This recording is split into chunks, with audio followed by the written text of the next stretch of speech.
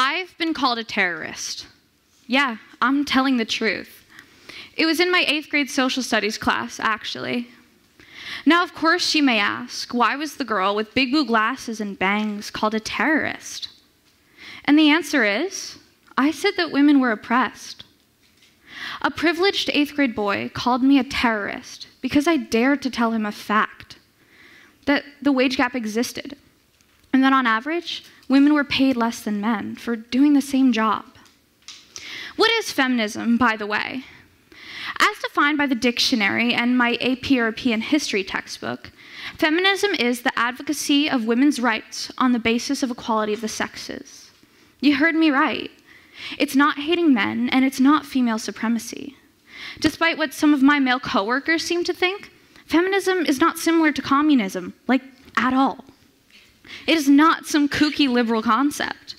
It is simply equality for everyone and anyone, and I am proud to say that I am a feminist. Let me point out something I'm sure some of you are thinking, and you might not even realize you're thinking, that I'm not as professional as a man would be. I'm standing up here as a 15-year-old girl, putting myself on display, and I'm terrified. I mean, of course I am. I'm in front of a huge audience, and I'm vulnerable. But the crowd is not my biggest worry. I'm not only scared to mess up, I'm scared to be sneered at, mocked. In my experience, when a man messes up in front of a crowd, people laugh as if to say, ha ha, how funny. When a woman messes up, she isn't seen as funny, but is seen as less legitimate. Women just aren't taken as seriously as men, and it's been this way for hundreds of years. In 17th century Europe, when women tried sharing their ideas during the Enlightenment, men would not listen to what they had to say. Instead, men would publish articles about how women were biologically inferior. Women were told to be good daughters, good mothers, and good wives. A woman who wanted to pursue an education was ridiculed. Men held a natural dominance, and women could never come close. They weren't supposed to. They weren't supposed to try. They weren't supposed to think they could. 17th century Europe was not the only time that women faced the obstacle of men assuming dominance. Currently, the 2016 Fortune 500 list of CEOs was only 4.2% female. Women are not seen as people who could handle the pressure of running a business due to our hormones and our naturally inferior bodies and minds. But why? Ask yourself, does this make sense? Does this percentage sound fair to you? Why is there the suspicion that women are inferior? Institutional ideas of how the sexes should behave start young. If you walk down an aisle of a toy store with toys marketed for boys, you'll see trucks and tools and things that are considered manly. If you walk down an aisle aimed at girls, you'll see cooking toys and cleaning toys and dolls that reflect unrealistic body standards. These toys tell girls that they're supposed to cook and clean and look good, while the boys' toys tell them that they're supposed to build and be tough. My mom didn't get me only cooking and cleaning toys. I played with Matchbox cars and plastic tools, but I had my Barbie dolls too. The ingrained idea of a man's place and a woman's place has been around for so long that no one knows any different or even dares to question it. These gender biases are not only seen in children's toys, they're on our magazine covers too. Covers for women's magazines advertise looking good for men and pleasing men, and not about women being the best versions of themselves or expressing themselves. As a girl who grew up insecure about her body, I always thought that I could never find someone unless I looked better. I felt that I would never be good enough until I gained a man's approval. I wish I was only taught to need just my approval. We're all susceptible to believing this, and it's so harmful to our self-confidence. I remember going to a Hannah Montana concert at age 5 and thinking that I could never be famous or accomplish anything like her unless I was skinnier and prettier. May I repeat that I was 5? Exposing young girls to advertisements like these is unhealthy because it pressures them to conform to unrealistic standards, as I thought I had to for so much of my life. Like I said before, it's not our fault that we don't know to challenge these gender roles. They've been set for so long, and we were raised with them. In AP European history, we read a passage written by a woman that really rubbed me the wrong way.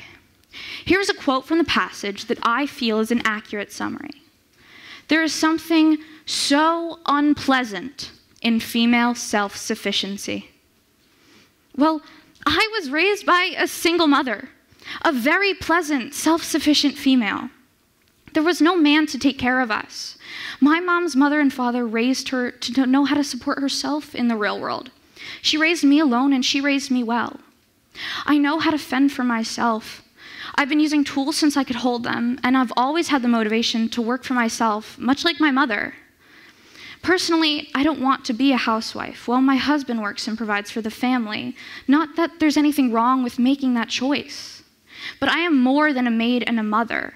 I am strong, and I am independent, and I only need a man to kill the bugs.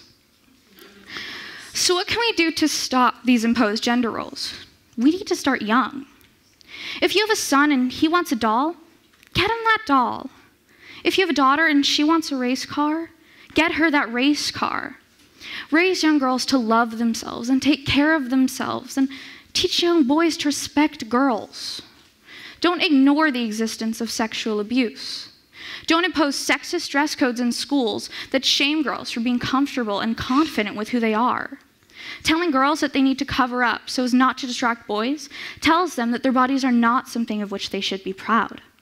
Erase the double standard that a woman who saves herself for marriage is a prude, but a woman who doesn't is a slut. Stop praising men for sleeping with a lot of women when you turn around and shame girls for doing the same. Teach what is polite and what is crossing a boundary. Telling someone they look very nice is polite. A man calling out of his car, "Hey baby, nice rack," is crossing a line and threatening.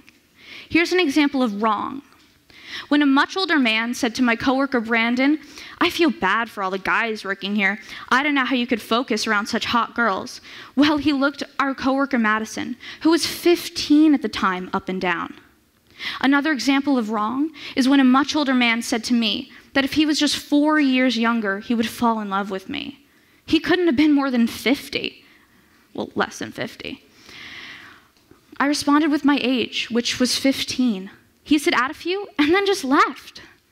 In the time that he was there, I had to stay on the phone with my mother while I took out the garbage because he wouldn't stop staring at me, and I didn't feel safe in the place I was working.